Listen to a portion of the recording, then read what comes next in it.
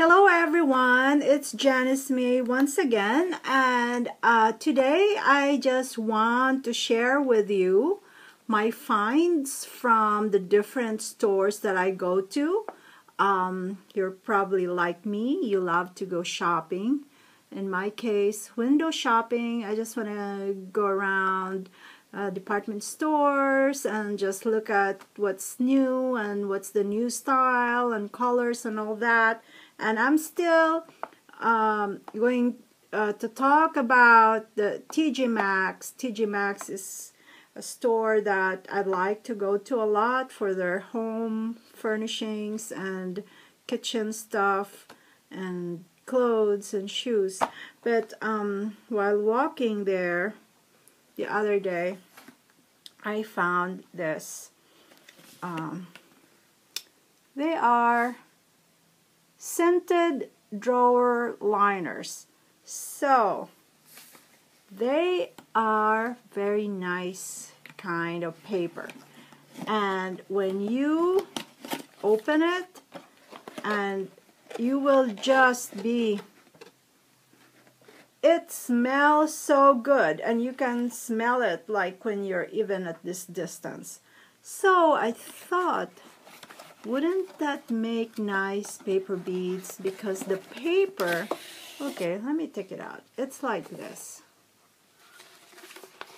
So there's 6, and they are $5. And you can cut them long that way because the size is actually 23 by 16.5 inches. But I cut mine down to, I cut this part down to 11.5 inches so it can fit into my guillotine cutter. I love using my guillotine cutter. It makes cutting easy, but if you don't have one, just, you know, use scissors. But the wrong side is white, and this is where you can line and then cut, right? So they smell so good, and you know, the smell can stay for a long time. So I cut them 2 sizes. This is, the base here is 3/4 inch, and I also cut a few of 1/2 inch. So I'm gonna make beads with these, and then we have to think of creative stuff on how to use them. Okay, so I'll get to work.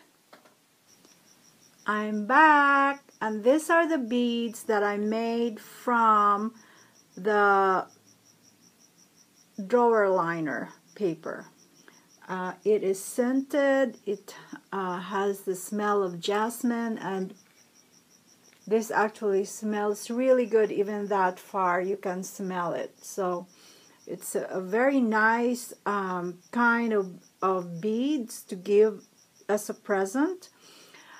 These are not glazed because I'm not sure if I will glaze it, if the smell would retain.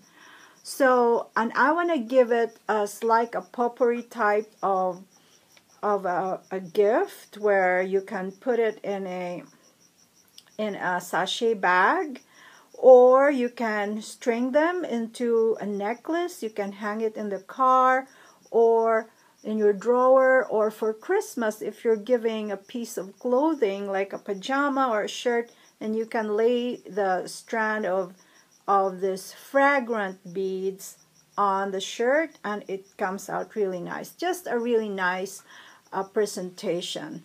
So there are different shapes of beads here. This one I made by rolling 9 strips together. I think 9 or 7, and this is made using 5 strips of paper. So I made them in different sizes. So the big one here that you see is just strips 9 strips rolled together like so. So I'm gonna show that to you very quickly, and as I am doing the rolling, you will be needing the bamboo roller, and this is what I'm gonna be using, and I will be talking about possibilities that you can do with this. So I have ideas in my mind. So as you can see, I just put the 9 strips in between the bamboo roller. It's flexible enough to accommodate a few strips, I should say. So then it comes out to be saucer type of bead. Like I said, I want to make it into like a potpourri type of beads where you put it in a sachet, or if you want, you can glaze it to make the beads permanent, you know, wear it as a jewelry. I have to try and see if the scent or the jasmine smell would still be there when you glaze it, after glazing it. So this is just white glue. I'm just going to put it on top, under the sides, and then you continue rolling your beads like so. So at this point, I'm going to hold it like this.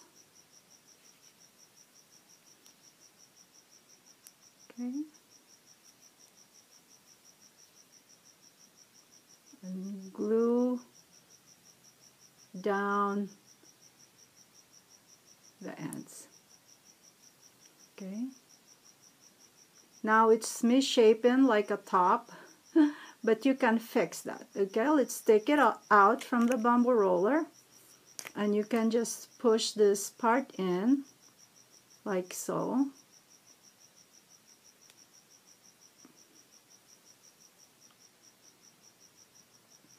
And you have the big chunky saucer bead.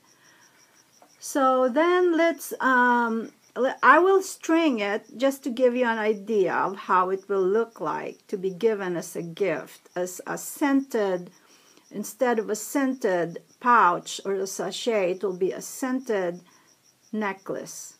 It's not really a necklace because you won't be wearing it as a necklace unless you want to. Anyway. Okay, so let's finish putting this together. I'm going to make it like a necklace type where you can hang it in the car, or you can put it on top of a clothing, or even just like inside your drawer. This is not glazed because I'm not sure if the scent will be still there on the paper if we glaze it. So I'm gonna have to try it later on, but you can certainly glaze it to make it permanent. So if you decide to glaze it, we have the duo, the base and the vibrance, if you decide to glaze it. But for this purpose, I'm not glazing it. I'm just going to string it in this cord. It's like a silk cord, and some yarn to go in between, and I think that would be really cute. So what I did with this is kind of a big yarn, so I need to make the hole bit bigger by just, you know, pushing it with, make it bigger with a skewer. So then you can start just stringing them. So the other thing that I did is that the holes, I mean the tip of this cord, I stiffened it with a glue or a nail polish. That would work as well. So there is really no pattern or anything. I'm just going to string it randomly, or maybe a pattern, but I'm not going to put my mind into it really. And so let me string it and then come back when I have all strung them here in this cord. So what I'm doing here is I just put this fuzzy yarn, which I had in my stash forever, finally found a way to use them. So this is why you never throw something away, and just kind of loosely tie them in between the beads. So in this case I'm just doing 3 sections, and I haven't tied the neck strings yet, so that I can still adjust it. And like I said, it's pretty like that. You just, now you have this. It looks like a necklace. It can probably be worn as a necklace, and it smells really good. So it'll be like this.